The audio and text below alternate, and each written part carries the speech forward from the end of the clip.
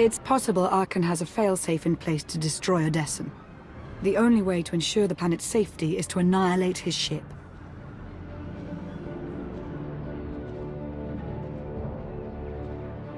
I never planned on leaving the ship intact. Normally I'd argue against needless destruction, but this time you're on point. While you and I head to the bridge, 2 strike teams will sabotage the flagship's guns and shields, leaving it vulnerable against the Omni cannon. I'm coming with you to face my children. That's not a request. Then it's up to Torian and Gault. Who do you want to disable the guns? Sounds like a job for a Mandalorian. Close quarters combat is more my style, but I'll go where you need me. Gault, that leaves you in charge of the shields. You know, the market for shield tech is booming.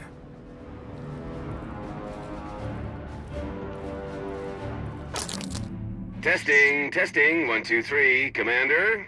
Come in. Shields are offline, nab some parts, should make a small fortune. Gun controls are smashed. Ship is officially declawed. No time to rest.